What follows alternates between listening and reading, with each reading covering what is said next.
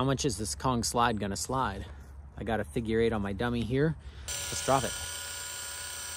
3, 2.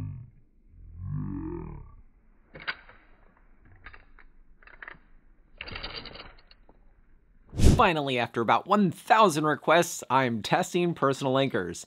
Personal anchors are probably the scariest things to fall on because you potentially could have it where you're clipped lower than you are. And so if you fall twice as far as the rope you have in the system, that's called a factor to fall, and that is where you generate the highest force because there's not enough material to absorb you relative to if you were to just take a normal fall climbing and you have a belayer, assuming you don't fall past the belayer. What I have here in my hand is the Petzl Evolve Adjust, and we will be testing this. The Kong slide is nice, light, and simple. It has a hole for the carabiner and 2 holes for the rope to where it pinches on itself and that holds. And when you tilt it up, you can extend it and then clip. I've already tested that part.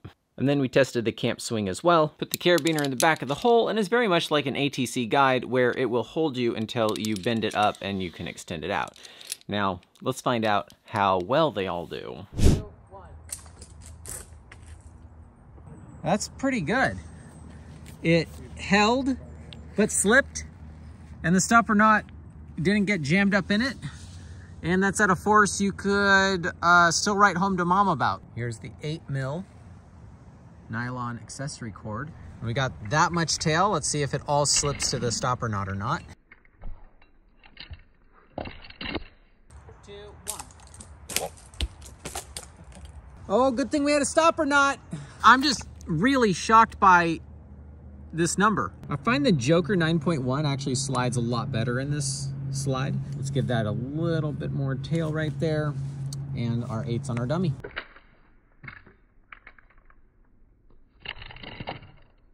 Oh, it didn't suck it up to the knot. You are not guaranteed these results if you don't have a fresh knot. I'm pretty happy with the Joker.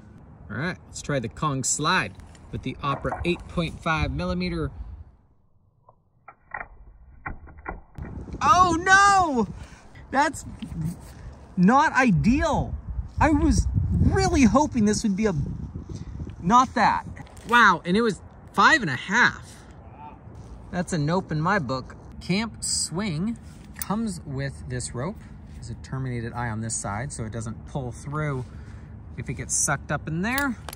We girth hitched it to that. That doesn't seem very far, but that is twice the distance it's gonna fall as you have rope in the system. 3, 2, 1. 5.77 is not too bad. Definitely got sucked up. That is good they have that there. And the girth hitch seems to be doing just fine. How was it for you? So good. 8.5 Opera in a camp swing.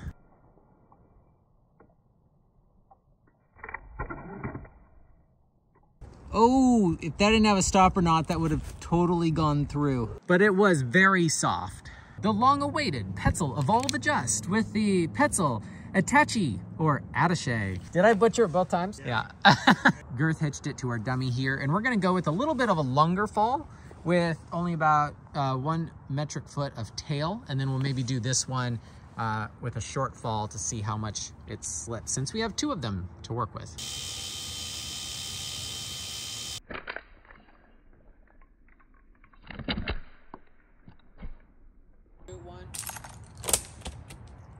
4.97, and it did not slip all the way to the end. This stuff feels really fuzzy right here. So this now is our second side. We're gonna have it a lot shorter with about that much tail.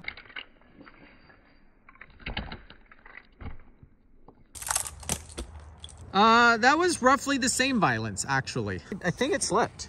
This seems shorter and that seems way longer than the way I set it. Okay, I made no adjustments. Let's see what happens if I just drop it again.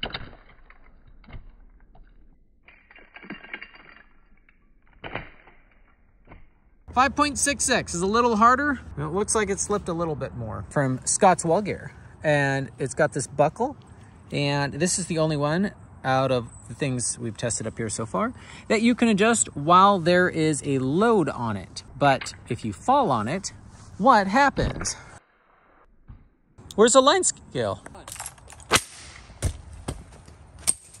What's the force? 7.59. And this should be up there. Did it break at the buckle? There's nothing in the buckle, and there's 2 pieces of webbing over here. So don't whip on those. Now, it's not necessarily a good idea to be testing this in this video because it kind of gives the idea that this is a personal anchor, and it is not. This is a positioning device. However, the reason I am testing this is because so often in aid climbing, while you are using this to go piece to piece, that you start to go above it, and then you do risk falling on it. And it, as we saw, is not a good idea. But a daisy chain or daisy loops are also not a good idea to be clipping yourself into, going above them, and then falling. Now, if your bolts are right here, it's super good enough. It's fine. It's what it's intended for. But if you're on top of a cliff and you are clipped by your feet and then fall off of it, that would suck. This is less likely to break on you, though you would be damaged. It'll break approximately when you break. So this is not something you want to fall on. I just want to make sure we're very clear about that. Now let's slow pull and see what happens if you were to get slowly heavier. Oh, so that answers my question. You were right. It is cutting here and not in the cam. So this isn't what I would call a personal anchor. This is more of a positioning device for aid climbing. I know, that is that's an angle. I wouldn't want to fall on that. Ask me how I know. Now let's see when this slips. Oh, sick. 3.3. Oh, that's awesome. 2.9. 2.9? 3.3 was here? That's absorbing a ton of force. So the loop here, you're not supposed to cross load. Don't tempt me with a good time.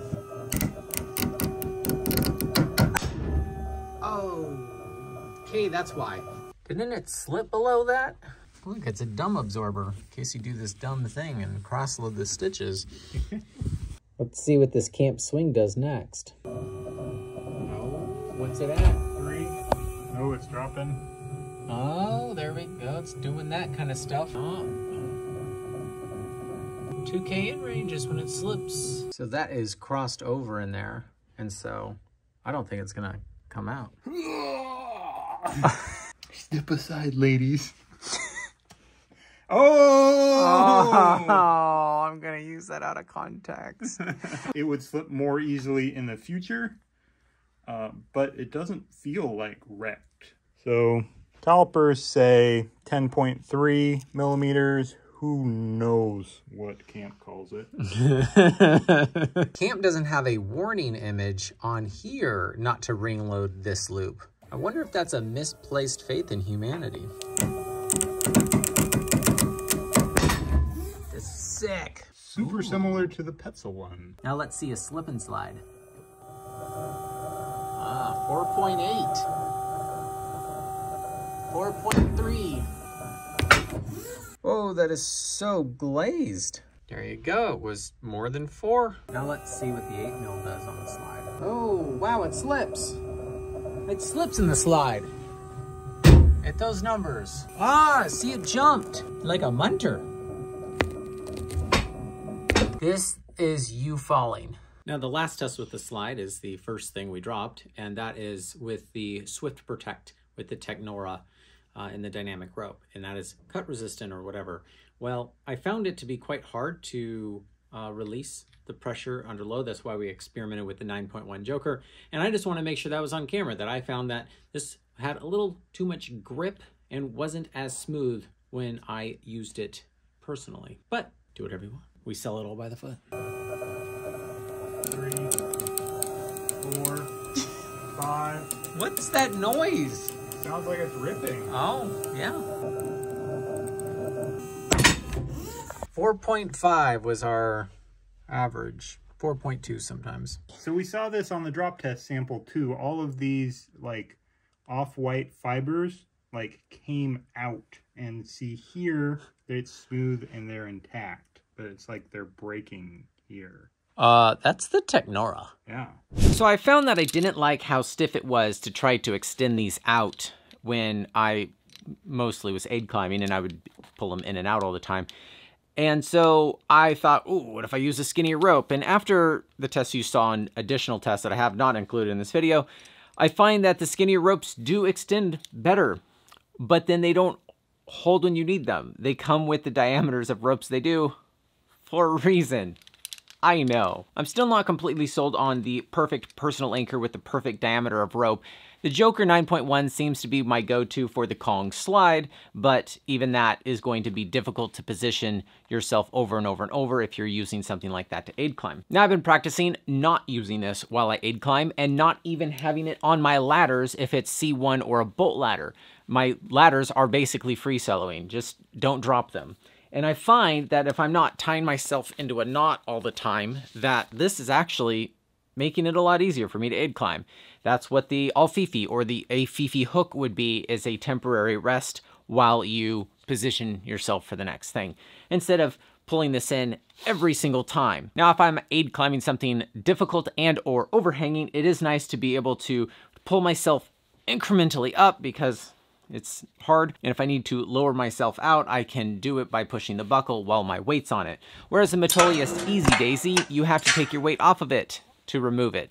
But it's also a lighter buckle than this, and when we tested that in the drop tower, it's also something you're not going to want to fall on. It is static and not intended for that. It even says on there, not a personal anchor. Now, we did a whole video on a Purcell Prusik video, and the thumbnail looks something like this. And the theory behind a Purcell is that if you were to fall, it would absorb some of your fall, and it more or less did. You can go watch the video on that. But what I didn't like about it was how bulky it is, and that's as close as you can get, unless you do this other trick that we show in the video, where you extend it all the way out, and then clip that loop, and that would get you closer. It's still not a perfect personal anchor, though it is cheap to make and it's versatile, and you can make it whatever length you want.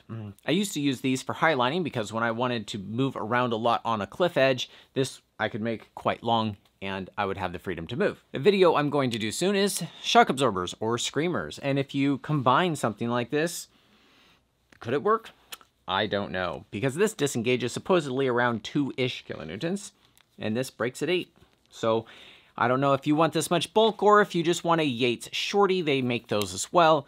That is just more rabbits to chase. I recently put out a video about reslinging cams, and I tried to have all the information in one video, and then after posting it, I got good feedback and more ideas, and I just might have to make a follow-up video to that. And what I learned is I'm not going to have every answer for personal anchors in this video. So please leave helpful comments that will steer my next video and what I test, because I know there is more things to chase that I can't do in this video. Every time I post a video like this, I'm asked, what is that thing you use to lift up your dummy on the drop tower? This is a Z2R, a drill-powered pulley that we sell on our site, and we are the exclusive distributors for. We have a lot of information on the product page and an entire video about it. And I don't recommend that you change the rope out that the Camp Swing and Petzl Evolve Adjust come with, because they have that rope in there for a reason, even though sometimes it can feel stiff to use. Now, we do sell a lot of rope by the foot, and if you don't see exactly what you want, please ask us and we will consider cutting up a perfectly good rope to sell you a few feet of it. But I think it's very helpful to be able to buy different diameters of dynamic ropes for different purposes, whether it's cowtails, you need something for your Kong slide, and it's, I think, nice to have options. Now, we put a tremendous amount of work into our Saturday emails to not only show you this stuff that we've been testing that the algorithm might have not shown you, but a lot of behind the scenes little articles about stuff we're learning that is only good in written form, and some sales occasionally. But if you want to go sign up for a full value newsletter, please do that at hownottoo.com/signup. We also do weekly giveaways for a $100 gift card to the hownottoo.store for anyone who opens their email. Cheers.